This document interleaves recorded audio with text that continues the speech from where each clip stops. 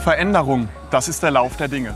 Well, change. That's how life goes. Best regards from Hannover Messe 2022. I'm already heading towards October 2023, so to speak. Since in October, the discontinuation of our decentralized peripheral system will become official. The proven SIMATIC ET 200M system will retire. Well, that's why many customers are asking, are there any successor systems? And what about their performance? It's more than enough. We are going to present one of them today, the SIMATIC ET 200 SP HA.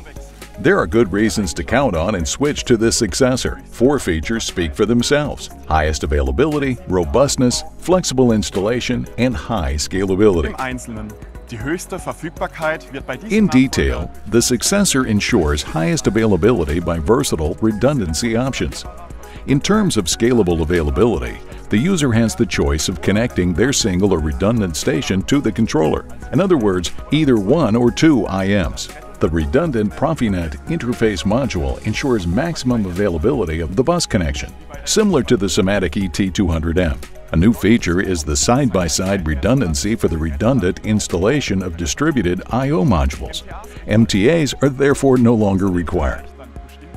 In addition, push-in terminals facilitate the design and handling of the cabling. What about robustness? The data is impressive. SIMATIC ET 200 SP HA offers the extended temperature range and a G3 protective coating. In addition, existing EMC directives are clearly overfilled.